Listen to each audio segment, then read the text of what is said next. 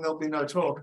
But on the following Tuesday, Johanna Yarig will give a talk with the title, People Prefer Moral Discretion to Algorithms, Algorithm Aversion Beyond Intransparency. And then on Friday, February 10th, Sergey physics here will give a talk on the topic of quantum nanowires, a case study on reproducibility in natural science. And I have a sense he's got some really first-hand understanding of the problem because it's what he works on as a physicist. Okay, today it's my pleasure to welcome formally Dan Burnston from the Nth to come and give a talk here. No, second or third. Oh, okay, second or third time. Good. Let me say just a little bit about him. He has his PhD in philosophy and cognitive science from the University of California at San Diego, where he won the Chancellor's dissertation medal, which he is not wearing. Did you hooked it already? Is that? Yep. You hooked it. Okay. $4 I got for it. Damn. He is presently associate professor in the philosophy department at Tulane University. He works, as you may know, in philosophy of neuroscience, philosophy of mind, and philosophy of psychology. He has published prodigiously and has mastered the art of the titles to papers. There is a very simple rule of three. You almost always have three things. So his forthcoming papers include things like Bayes, predictive processing, and the cognitive architecture of motor control. And it's the three together that bring closure to it and make it an enticing and satisfying title. And don't read the paper. Okay, he's not just an associate professor at Tulane. He's a member of the Tulane Brain Institute and also director of the Tulane Cognitive Sciences program. Most important for us, we're welcoming him back. He was a fellow in the Center for Philosophy and Science in the spring of 2019. And he is a fellow again this term, and it's a delight to see him back. He will speak to us on the topic of, it's that. Yeah. Thanks very much, John. Really appreciate that. Thanks everyone for coming. As always, it's a complete pleasure to be here at the center. It's a place I've grown to deeply love. Always learn a ton here, have a ton of interesting conversations here. So I hope this will at least be interesting to everyone. I should also say I'm sorry for changing the subject of my talk last minute. I had this sudden realization that I was planning to give my most philosophy of mind talk in this august place for the philosophy of science. And that was kind of some combination of lazy and dumb because I was working on the other talk anyway. So this weekend I got together this talk, which I hope will be of more general interest. And the subject today is scientific representation. So what I'm going to do today is I'm going to introduce very briefly to those who may not be familiar with it, some of the problems in the literature on scientific representation. Just to be upfront, I take a broad view of what representation is. So this includes standardly talk about scientific models, but also a range of other representational devices like diagrams and other such things. I've been working on an account on my own and also with a collaborator about how scientific representation works. So I'm going to give you an overview of that account. And then the thing I really want to get onto is what I think the payoff of this account is. And this is for understanding kind of the role of scientific representations in scientific practice and understanding some of the complexity of scientific explanation through a view of how scientists represent and understand phenomena. So that's what we'll be doing today.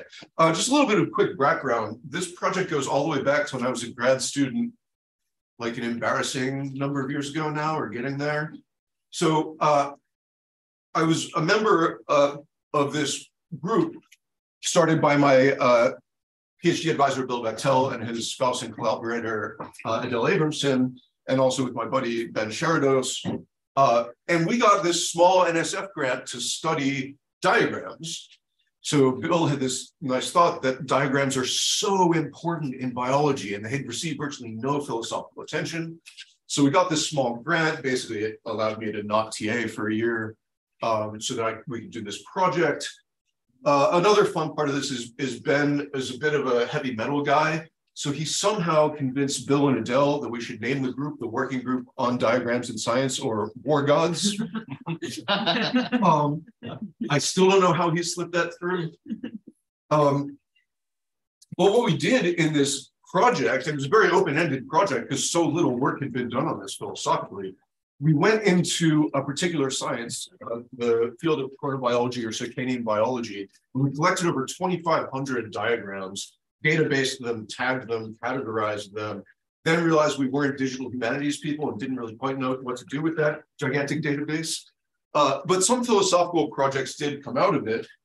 And one of the things that happened when I was doing that project was I started reading this literature on scientific representation. And one of the things that occurred to me was that I thought the accounts were just pretty povertous in a lot of ways. They lacked the resources to explain the richness and the dynamics of what we call representational practice, of constructing, employing, sharing scientific representations. So a lot of this project, which I've been fumbling around with for many years now, dates back to trying to address some of that dissatisfaction and generalize it to a broader case of scientific representation, including models and so forth. Okay, so let's jump right in. Quick potted history of the debate on scientific representation. There's a few problems that we might be worried about in the case of scientific representation. One is a set of semantic problems, which is just, what does a scientific representation represent and how does it come to do so? Right, so we can think of this as a kind of semantic question about how a representation gets its meaning or its content. Well, we can also ask a range of epistemic questions. How does employing scientific representations allow us to gain knowledge about the world? And this can come in a variety of different forms. How does it allow us to generate true or accurate beliefs about the world? Or how does employing a representation contribute to epistemic practices like scientific explanation? I'm going to be talking more about the latter today. And there are a couple of really, widely noted problems in thinking about scientific representation. One is the problem of idealization. So everyone admits, or everyone should admit, that scientific representations are highly idealized and abstracted from their representational targets, the things in the world they purport to be about. So how do we gain this knowledge about a particular system in the world from employing this representation, which is highly idealized and abstracted with respect to that system? A less widely noted problem, but I think a problem that's really interesting, and so this comes out of some of Frigg and Nguyen's recent work. They call it the problem of style. And this is the problem of why there are just so many diverse and diffuse types of representation in science. If you read a biology paper, you'll see 11 different kinds of visualizations, for instance. If you read a theoretical biology paper, you'll see a variety of different kinds of models employed in different ways. What explains that diversity? Why is that diversity there? Why are there so many different forms of representation? This really struck me because it was one of the things that really struck me when I was going through that incredible backlog of diagrams that we constructed all of those years ago. So here's a brief rundown of extant theories. I'm not going to go through these in any detail. If you've got one you really like, a reversion thereof, I'm happy to talk about it in Q&A. I want to get on to our positive view. First is a class of views that I call referentialist accounts. And these views say that X represents Y in virtue of some substantive relationship between X and Y. So the two that are usually offered are similarity or isomorphism. So X represents Y if X is similar to Y in relevant respects.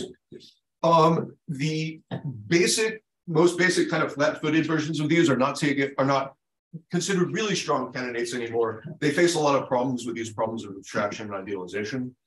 So modern versions of similarity and isomorphism account qualify. So X isn't similar to Y simpliciter. X is similar to Y in some relevant degree or respect.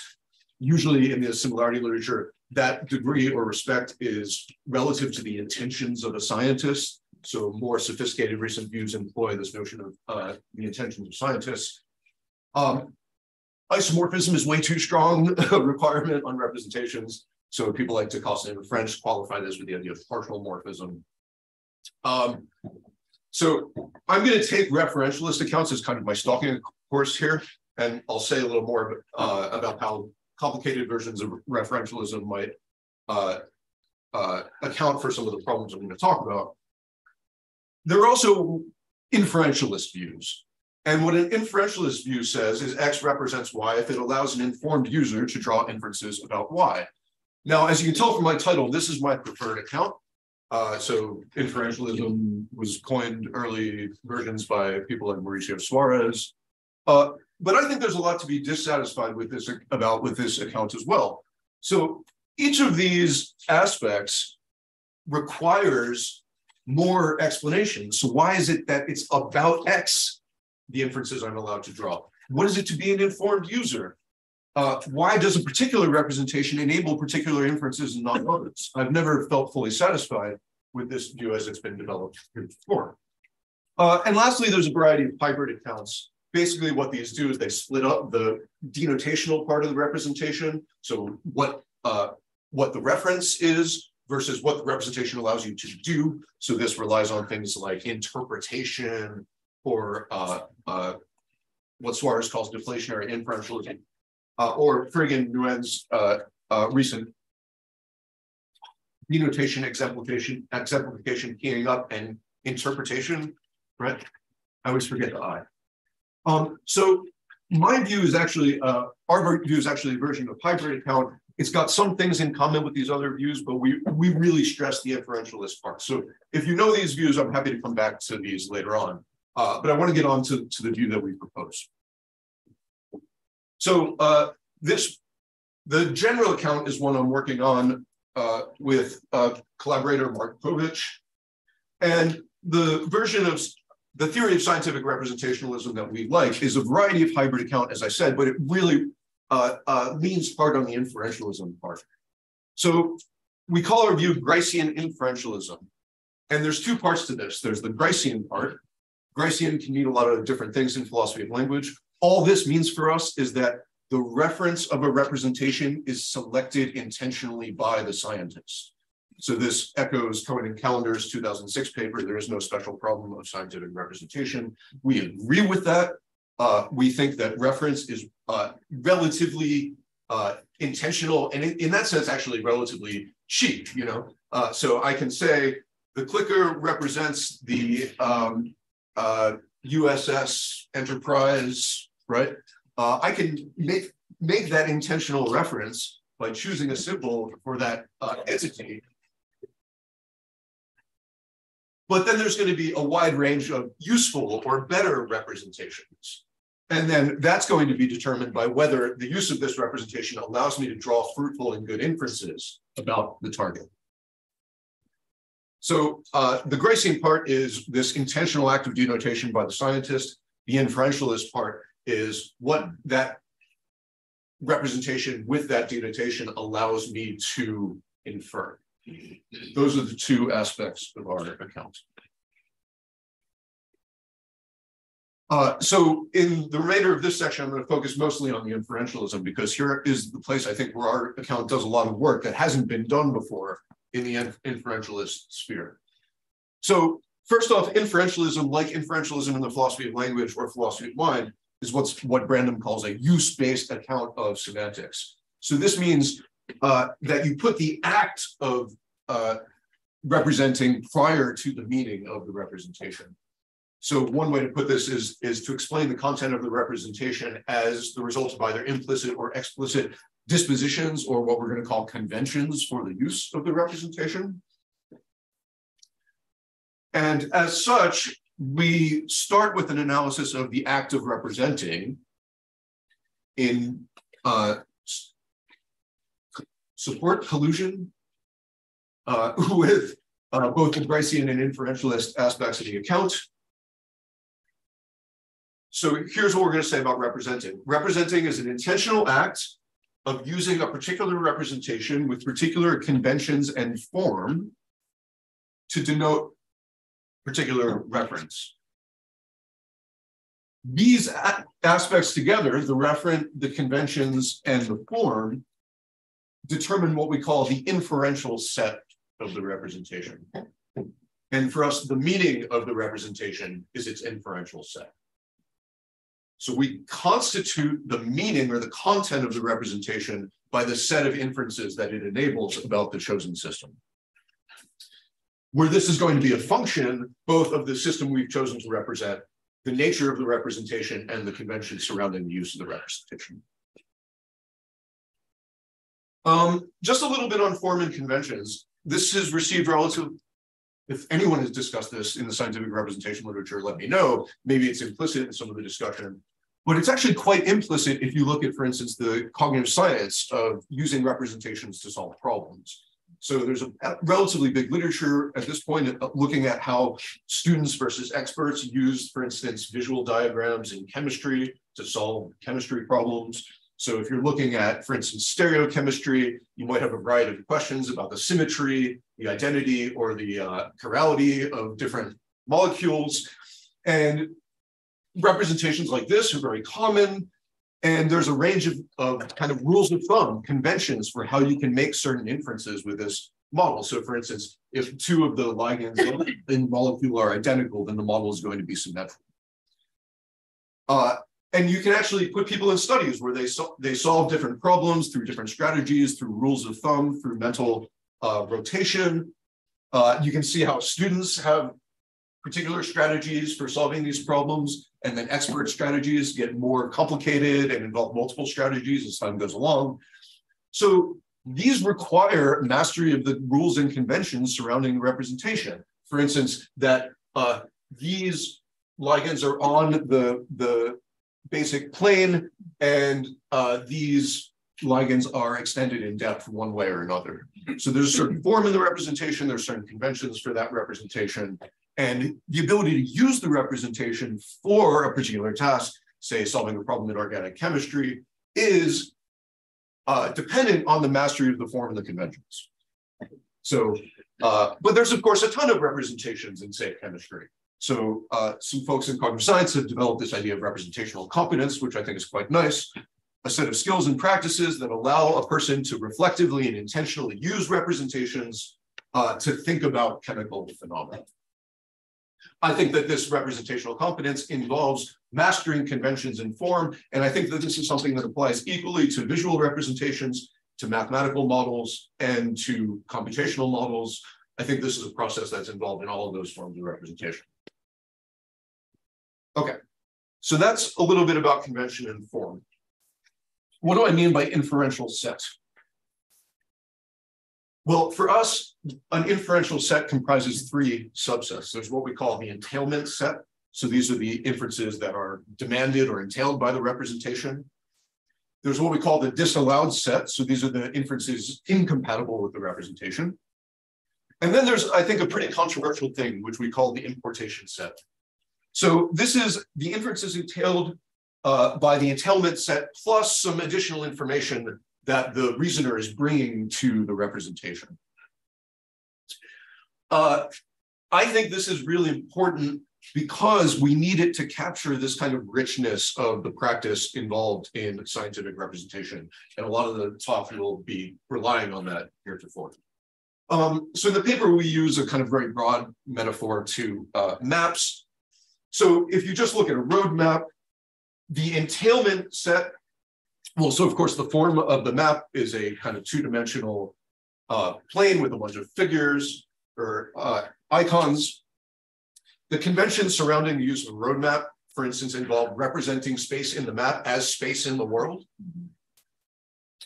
This one doesn't have a scale on it, right? But applying the scale listed in the map to that spatial calculation. And once I know those conventions, I can infer a number of things. So for instance, I mean, Google has done this for you here, but for instance, that the drive from Boston to New York is 538 miles. That's part of the entailment set. That's just entailed by the form and the conventions in the representation. There's also a series of things I'm just not allowed to infer from this map. For instance, that going straight north from New York will get me to Boston. If I make that inference on the basis of this map, I have misunderstood the map. I've used the map incorrectly. So I'm not allowed to make that inference on the part of, on behalf of this map or in conjunction with this map. Now, the importation set is something a little more open-ended. So let's say I'm exactly between New York and Boston on this map. And I say, okay, well, I'm here. I know in virtue of where I am some background knowledge and the map that if I travel a little bit southwest, I'm now closer to good pizza.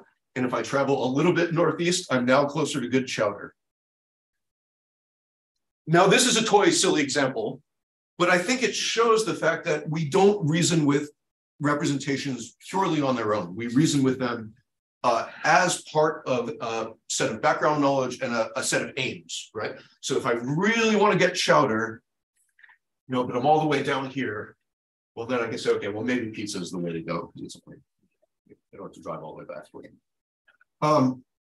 So I think it's very controversial to, and the initial reviews of the paper agree with me, to include this in the semantics of the map, right? And you might have a variety of objections to this. It's just too open-ended, right? There's any amount of background knowledge you can bring to a map. And you might say, well, there's individual differences. What you know about Boston is going to be different from what I know about Boston. So how can we include all that in the semantics of the map? I actually want to propose that this is an advantage rather than a disadvantage for presenting scientific representation. It seems to me these objections miss something really important, namely that a particular representation is employed so as to allow for reasoning about a certain domain about which there's always going to be background knowledge going into reasoning about that domain. So in the diagrams paper years ago, we put this as a representation constraining and affording hypothesizing or inference about the system. So let's say you find this map randomly on the internet, like I did yesterday. It's pretty clear that this map is designed to be used for a certain kind of purpose, right? So this map is going to be much more useful to me if I'm a wool merchant in 1912 than it is if I'm a philosophy professor in 2023, although I think it's quite useful to make this point. So,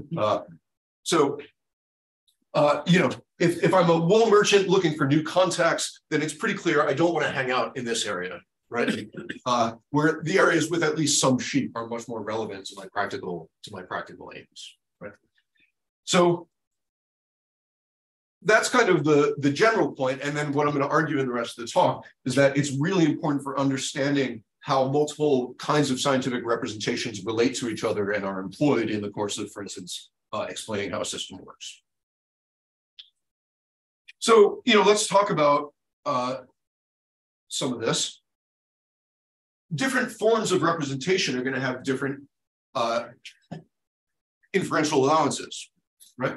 So this map is going to allow me to infer things about altitude that neither of these maps is going to allow me to do. That's a result of the form of the topological lines and the conventions for reading those topological lines. But there are also important differences that are more implicit. So for instance, on a road map or a hiking map, when two pathways intersect, you can almost always change from one to the other. It's bad if you make that assumption in a subway map, right? If you've ever tried to use the New York subway, you don't want to make the inference that whenever two lines on the map cross, I can always change between those two lines. It's just not true, right? So that's a kind of implicit convention that's important for mastering these different forms of representation. Importantly, going back to my last point, these representations invite bringing certain kinds of background knowledge to them for particular purposes, right? So if I am thinking about the amount of gas in my car, right, and its relevance to my traveling around, then this is not really relevant to me at all, right? Amount of gas in the car is just not really relevant for thinking about this map. Whereas it's very relevant for thinking about the highway map. And it might be relevant for like a tiny bit of the hiking map, but not very much, right? How badly sprained my ankle is really relevant when I'm reasoning with the hiking map, not so much for the subway map. You know, the condition of my boots, you know, all this stuff you can think about. So the idea behind the importation set is that it's open-ended, but not completely so. The form and conventions of the representation constrain the kinds of background knowledge and the kinds of applications that you can bring to the representation and therefore use with the representation. So the analogy here is that we kind of locate ourselves counterfactually in a representation. So if I know that I'm here, that's going to shape my reasoning and all the background knowledge that I bring to it, and use the inferential set to kind of navigate around the representation, to think about the outcomes of certain kinds of counterfactual situations in the representation. Van Frossen makes a similar analogy, I think, in his 2008 book. So that's the general picture. What we do in the paper, and I'm not going to do this in any depth, is to go through a variety of kind of simple cases of types of models and then applied cases. So this is a kind of simple causal model.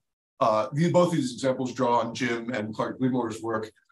So if this is the presence of fire, this is a short circuit, and this is oxygen, right? The conventions allow me to infer that the presence of both short circuit and oxygen is sufficient for fire, but I can't interpret these arrows in terms of causal sufficiency. So I can't just infer that the presence of oxygen is sufficient for fire. Similarly, I can bring background knowledge to that. So if I know that oxygen is the element isolated by Priestley, then I can infer that a short circuit plus the element isolated by Priestley is sufficient for fire. This is an example of linguistic aphasia. So this is supposed to represent the brain area involved in sound recognition, and an interruption in this area will cause effects both on higher level language understanding and on the production of language. So that's kind of entailed by the understanding of the model, but I'm disallowed from inferring in the opposite direction. And I might infer, for instance, if I know that the superior temporal gyrus is the area involved in sound recognition, then I can infer that an interruption to the superior temporal gyrus will result in these specific forms of aphasia.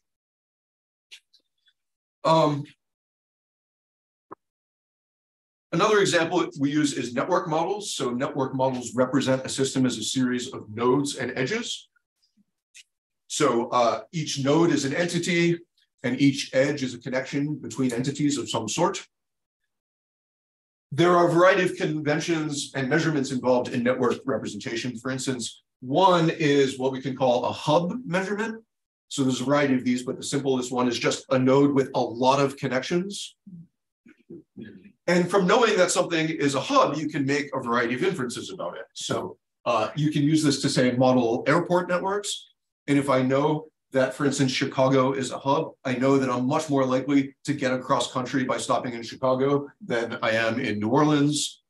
So much the worse for me, right? But I also know, if I know that there's a good deep dish restaurant in the Chicago airport, I know that I'm going to be likely to be able to get deep dish pizza in my trip across country. Here's an example of looking at brain networks, specifically in the case of schizophrenia. So all of these dots are parts of the brain that have a high degree. So they're all hub nodes in the brain. And the blue ones are ones that have a lower degree of connectivity in patients with schizophrenia. So in this case, this shows that this entails that there's a significant difference in the hub connectivity in the brain in control patients and patients with schizophrenia. Similarly, if I know or hypothesize that what hub units do is integrate information across domains, now I can infer that there's a problem with integration across domains in the case of schizophrenia. So again, the form and conventions surrounding these representations constrain and invite certain kinds of reasoning about the system. I'm not going to go through this case because, of course, already running long a little bit. So advantages. Our account, I think, does the best job, or accounts like our account do the best job of thinking about idealization and abstraction. Why is that? Well, because we don't make a particular relationship of similarity or isomorphism constitutive of the representation relation, right? So any amount of disconnect between the system and the representation is compatible with our view, because the reference is intentional and not based on this substantive relationship. We think we have a great account of the problem of style. Differences in representational and style and use correspond to differences in the inferential sets of the respective representations. So we employ this type of representation in this context because it affords the kind of inferences we want, and we employ this other one in this other context because it affords the kind of inferences we want in this context. Just want to point out this doesn't mean that similarity and morphism can never be good making aspects of representation. There are, for instance, one way in which good inferences might be allowed. They're just not constitutive of representation on our account. Okay, so that's kind of the general overview. I went through that a little quickly, largely because this paper is already written, and the things I'm going to be writing over the next couple of weeks are applications of the account. So I'm excited about the applications, and I want to get into them a little bit. Hopefully, the applications will also make clear what the explanatory benefits of the account are. So the cases I'm going to talk about are in employing representations for explanation. So I take a broadly pragmatic view of explanation here. So we want to explain how a system does what it does, why it does what it does, in what circumstances it does what it does. And I'm going to think about the way that inferentialism relates with these kinds of explanatory projects. So I've got two case studies. We'll see if I get through it all, but we'll see. So here's an argument against these referentialist accounts. So remember, reference defines the content of a representation by its referential relationship to what it represents. I think there's an unnoticed corollary to these views, and that is that if content enables explanation, then explanatory differences should mirror referential differences, right? So if the referential relationship defines the content, then anytime there's a difference in explanation related to that content, it must mirror some difference in the referential properties of the representations.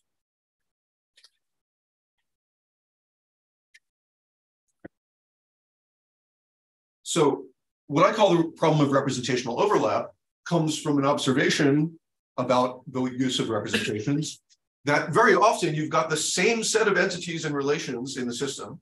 You've got different representations with different explanatory roles that refer equally by either similarity or isomorphism to those elements, but their explanatory role is different. And if this is the case, then referentialist views just can't explain this explanatory difference because on their view, the content is the referential relationship. So same referent, different explanatory role causes a problem for referentialist views, at least if they want to use the meaning of the representation to explain how the representation contributes to explanation. Here's the problem with these projects. They're based on like really detailed case studies using multiple models in systems biology and systems neuroscience. Doesn't lend itself very easily to like 4-minute posited versions. So I'm gonna go through these case studies because I think it's that looking at the case studies really brings out some of this representational complexity and practical complexity that I talked about. I don't expect you to follow every detail. What I want you to try to follow is just kind of the logic of when a particular form of representation gets employed for what use. So the first case study I look at is a study from mammalian chronobiology or circadian biology. So chronobiologists study biological clocks. As part of that grant project, we had a philosophy lab in the Center for Circadian Biology at UCSD. It was very cute. And what biological clocks do is they produce endogenous timing signals. So when they're appropriately rigged up, these can take place on roughly 24-hour cycles. And this is important for a wide variety of reasons. Largely, they allow the organism to anticipate environmental changes. So if I'm a bat and all the bugs come out at 6 a.m., it's really good if I wake up at 5 prior to 6 a.m., right? So in mammals, there's a range of clock mechanisms at a variety of levels of organization. I'm only going to be looking at intracellular timekeeping mechanisms. So even within individual cells, there are circadian rhythms. these rhythms regulate things, for instance, like gene expression and metabolism within the cell. But when you think about it, that's a kind of a crazy thing. How does an individual cell with very dynamically short timescale involving biological and chemical interactions produce a signal at the scale of 24 hours? It's actually a really incredible biological problem that these systems have solved. And the standard account for a long time, still part of the account, was that this involves a kind of principle of delayed negative feedback. So basically the idea here is you've got this kind of core system, this one right here. And what happens here is these proteins, BMAL1 and clock, bind to promoter regions on these genes, period and cryptochrome. These genes are transcribed, translated outside of the nucleus. They dimerize, translocate back inside the nucleus, and interrupt their own transcription. So this is delayed negative self-feedback. And if you time all the reactions right, you can actually get a process like this to run over a 24-hour cycle. Of course, it's more complicated than that because BMAL1 and clock are also on their own cycle. This is called the positive loop. That keeps their regulation of this cycle in time. So this was the understanding roughly in 2005. And then people started using these high throughput interaction techniques to look at all the things that were actually interacting with the system. And you end up with that. So I think, the appropriate reaction to this is like, oh God. So one of the things that happened in the late 2000s was a series of projects in systems biology that were designed to make sense of some of this complexity. So here's basically how this works. The idea here is that you're going to get lost if you just focus on all these proteins and genes and interactions. There must be some other design principle at work. And the idea that Ueda et al. Had was to stop thinking about the individual proteins and such, and instead to think about the promoter regions. So what they noticed is that there are a couple of promoter regions that are shared across these genes. So these many genes that are regulated by and interacting with the circadian system, they all have some combination of these promoter regions. So the thought was, well, maybe it's activity at the promoter regions that's really organizing this whole system. So here, this is a reconceptualization of all that genetic and protein complexity as being organized to regulate temporal sequences at the promoter regions. And it turns out you can test this. So fun molecular biology technique, you can attach a bioluminescent reporter to be under control of the promoter region so that when the promoter region is active, you get a nice bioluminescent signal and you can track the evolution of that signal over time. It's a little hard to see in this graph, but what this is a graph of peak activation levels at the E-box promoter across all the genes on which the E-box occurs.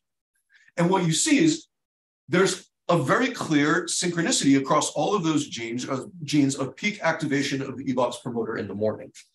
They showed a similar thing for this D-box promoter in the afternoon, and a similar thing for this RRE promoter in the evening. So now you've got kind of a nice daily layout of a cycle, right?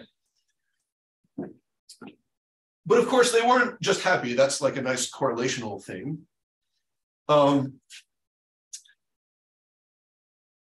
They also noticed this anomaly that this protein was way out of whack temporally to what it should be compared to the rest of the E-box genes. So I'll come back to that. So what they did actually then was they went into the synthetic biology laboratory and they were like, can we rig up a system that mimics just those elements of the more complex system and generates the phenomenon? So they rigged up mimics of the three promoter regions and then got rid of all that overlap between the genes, just rigged up an activator and repressor protein engineered to be activated by those promoters.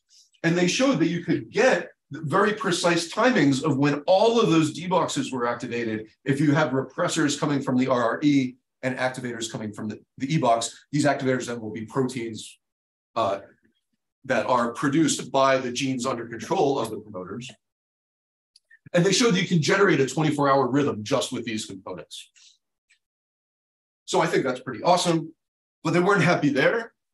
They formulated a mathematical model they call a phase vector model. And what this model does is basically models the peak phase and amplitude of a particular promoter activation or protein quantity as a function of the peak phase and amplitude of its repressors and the peak phase and amplitude of its repressors.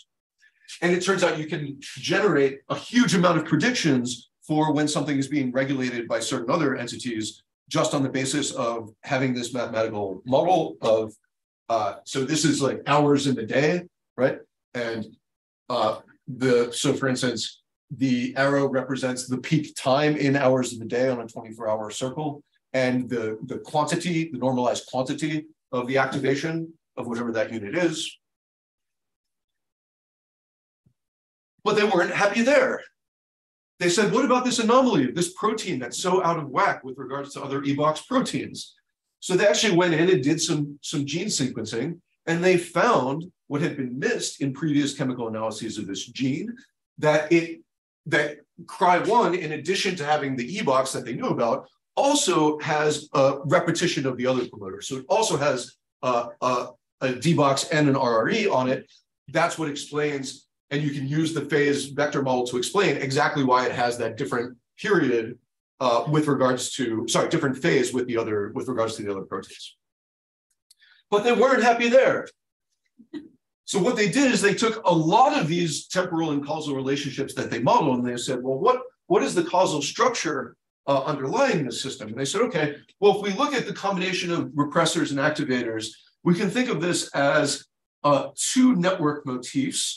One, the standard delayed feedback motif, where this activates this, represses this. And what's called a repressor later, where every entity represses every other entity. And the idea is that specifically this Cry1 protein plays this role in keeping these two motifs synced up temporally. So they tested this by just intervening on the Cry1 protein really specifically to knock its phase a little forward or a little back. And they showed that even fine degree phases in the protein quantities, 5 degree shifts in phase in the protein quantities totally interrupt this biological rhythm. Okay, forget all that.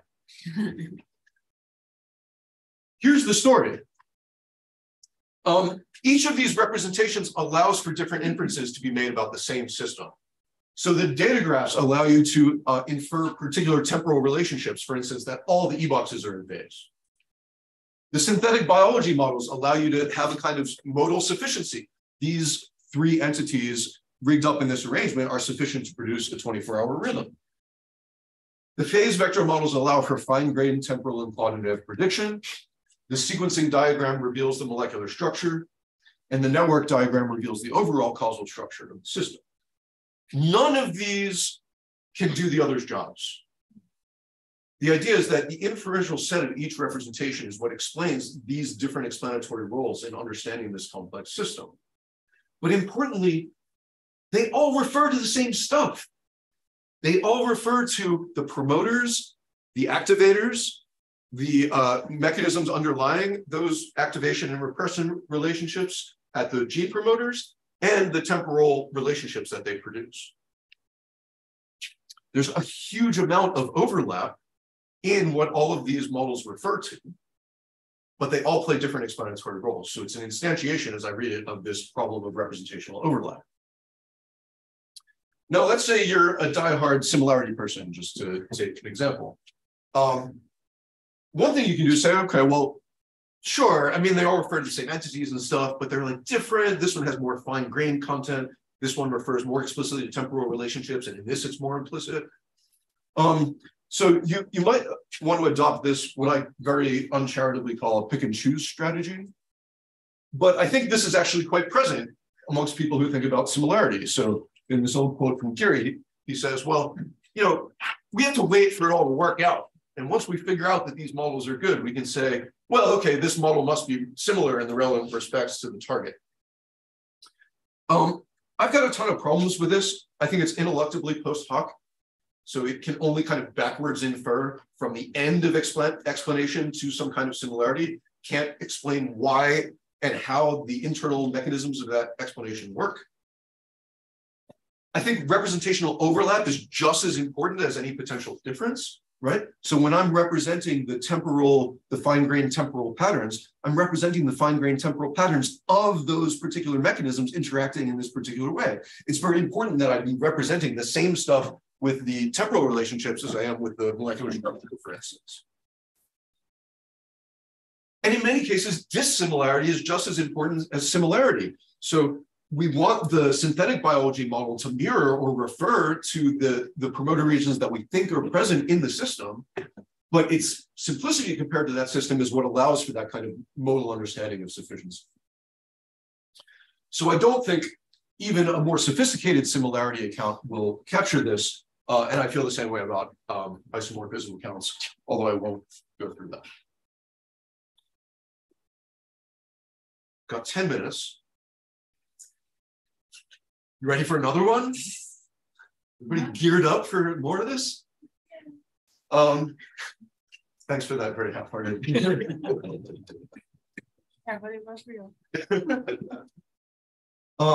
Look, this is what happens when you do studies in philosophy of science and practice. It just gets complicated.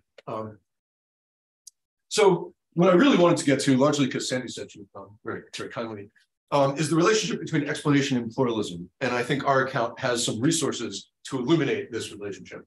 So I think you can tell from the previous study that certainly instances in biology are what I call representationally rich. An individual research project employs many different forms of representations. Those plots I just showed, those examples I showed you were just examples. Every paper has 5 to 8 of figures of that type, right, in the paper. So what you might look at, oh, well, look at all this diversity in representations and models. This might suggest a kind of pluralism about explanation. But which kind? There's a kind of pluralism that I don't like, and there's a kind of pluralism that I do like. Hint, Sandy's version is the version that I like. So I contrast what Sandy calls integrative pluralism with what I call division of labor pluralism. So this is the idea that a complex system has many different features and many different types of behaviors. For each feature or type of behavior, there's a kind of model or representation that explains that feature. So when you want to go to understand the system, you divide the system up into all its different features and explananda. You pick the right model or representation for that bit, and that model explains that bit. In its extremes, this suggests that different kinds of models don't have to talk to each other at all. And I think there are a lot of people who actually endorse this view. So if you look at things like network features or network phenomena, people like Philip Kuhneman, Michael Silberstein argue that when you talk about these kinds of system features, a network topology explains and not other kinds of models. If you look at things like scales, subsystems, and causal patterns, people like Longino and Angelo Chatoshnik suggest that for different kinds of phenomena, different kinds of causal patterns in the system, you can have different kinds of models. Each kind of model is appropriate to that kind of pattern, and you get this kind of division of labor between in the explanation. Just to note that these kinds of intuitions or inclinations are employed all over the place in debates in philosophy of science about the scope and limits of mechanistic explanation, about emergence and reduction, and about causal versus non-causal explanation. I'm not going to go into those here. But anyway, the version I prefer is, oh, we started at 12:05. I've got 10 minutes. That's great. No one complains if you actually can't find that time. It's never happened that they've complained, but it's also never happened that I've done it. Okay. So the version I prefer, I got into by reading Sandy's first book a number of years ago, and that's integrative pluralism. So basically the idea here is that different models or representations work together in an important way to explain different aspects of complex systems. So it's not like you just divide the whole system up and each one works on their own. There's an important kind of interaction that needs to go on between different models or representations. And this working together is called integration. And the way Sandy puts this in the book is against a variety of other pluralisms based on levels of organization or particular kinds of explanatory questions or ideas that models are competing against each other. So I take this to basically be what I've called a division of labor pluralism. Tell me if I'm wrong. Sandy argues that these kinds of views fail to represent the important relationships between alternative explanations or models. And I've always thought that's entirely, completely correct. The question I've always had is exactly what constitutes successful integration, though. So how do I take two things and integrate them? When do I know that I've done that sufficiently or correctly? Again, Sandy talks about integration in a number of ways, explanation of a variety of combinations of causal factors, explanation across levels, explanation that captures all of the relevant features of the phenomenon, and explanation involving different types of representations or models, or more recently, research methods and perspectives, right? I think that's all right. As someone who's interested in representation, I've always wondered, like, what exactly is it for two representations or models to be integrated vis-a-vis each other? And I think if you embrace our version of inferentialism, you actually have a nice account of that. So I'm going to say that representations A and B are integrated if both A and B denote system S, and if the entailment set of one representation contains inferences that are in the importation set of the other representation. So remember, the importation set is when you're bringing extra content to use with a model or representation. And the idea here is that you integrate representations when you intentionally use the entailment set of this representation to fill in or contribute to the importation set in this representation. And now you get a broader entailment set from the combined representations. That's the view. So let's say you take a set of exponanda pertaining to system X. So I will say that an integrated pluralist explanation is one in which X1 to Xn are in the conjoined entailment sets of representations R1 to Rn, where R1 to Rn are integrated in the sense that I just gave above. And the prediction, which is amply evidenced in this next case study that I'm not going to have time to go through, is that representations should be constructed to make explicit something that is compatible with, but not explicit in previous representations.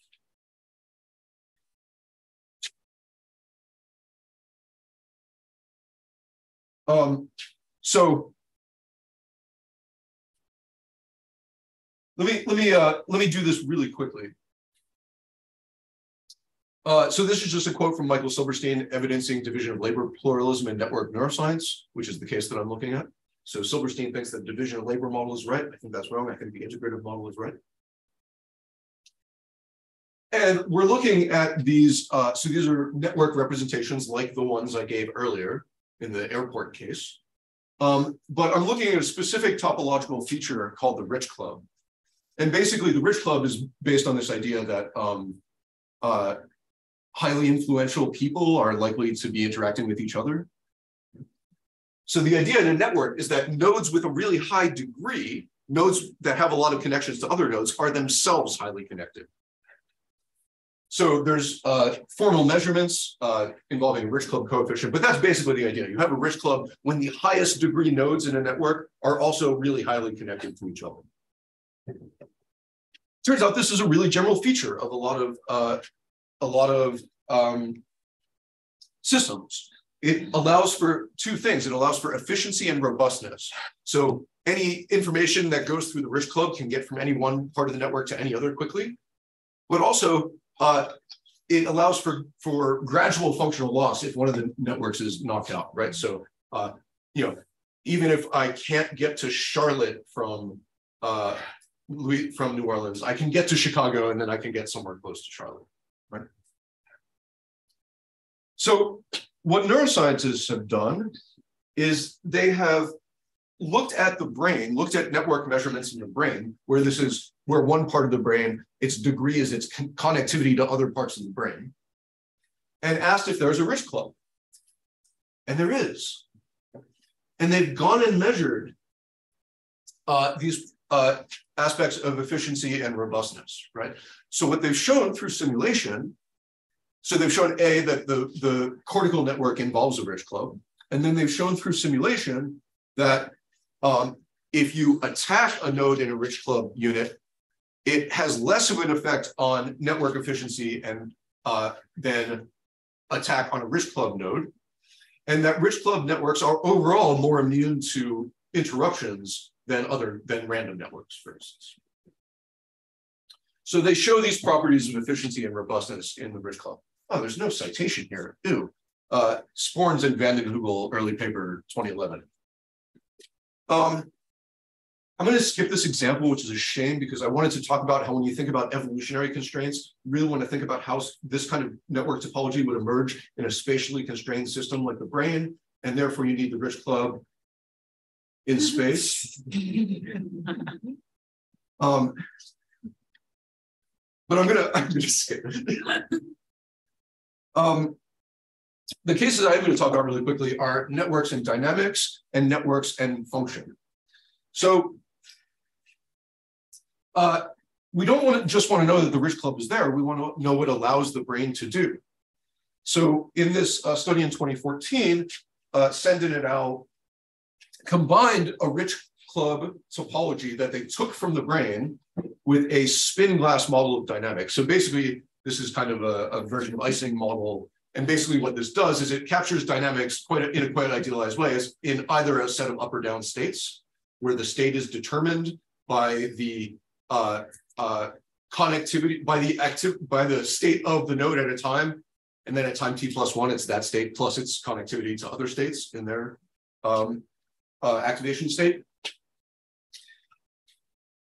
And what you can do with this is you can model a rich club where each node is a spin unit, right? So its dynamics are evolving according to the spin model. But remember, you've taken the organization from the brain network.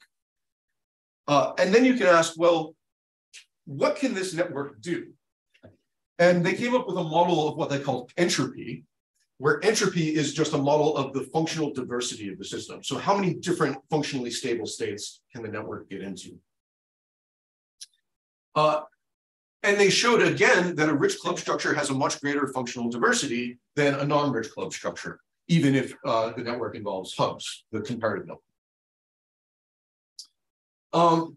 But they weren't satisfied there. So you also want to know, so we've been looking at these abstract properties of networks, but we also want to know how this lets us do like particular stuff. So what they did is they took fMRI measurements from the cortical network while subjects were performing a range of tasks and compared those tasks to rest. And what they did is they developed what they called a dynamical causal model that infers from temporal correlations, sequence temporal correlations between, say, node A and node B, a direction of causality between node A and node B. And what they showed is something quite interesting, that these rich club units have a lot of information coming in during rest. So they're getting information from all over the brain during rest. But when you switch from rest to a particular task, that switches, and now they're exerting more influence on the rest of the network. So the idea here is that this the rich club is taking in information about task context, and in a particular task context, it enforces a set of more task-specific network arrangements on the remainder of the network. Again, the details aren't important, but I just want to argue that this captures, or this exemplifies the kind of structure I just mentioned, right? So here's the account of integration. So I think the rich club model entails things about inferences about network structure. That's kind of obvious. That's what it does. But it's just agnostic about the temporal dynamics or the particular causal pathways involved in particular functional situations, just agnostic about those things. Well, what I can do is take that same topological structure, develop a model that, in my terminology, integrates with it. So it fills in some explicit content to the importation set of the other model. And it makes explicit inferences about state space, or a tractor space, basically, of the network. Neither of those entail specific anything about causal directionality or temporal relations. Well, I guess temporal in the dynamic model, but neither of those entails anything about directionality or causal relationships in the system. And that's what the development of the dynamic causal model allows them to impart onto this network in particular situations.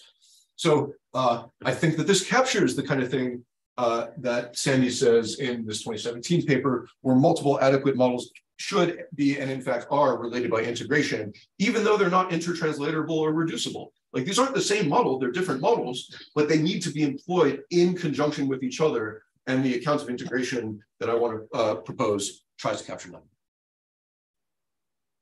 Thanks.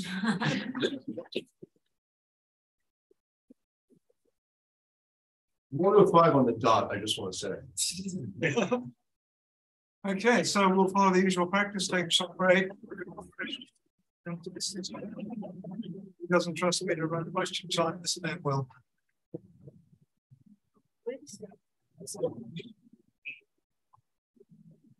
On? I should introduce you.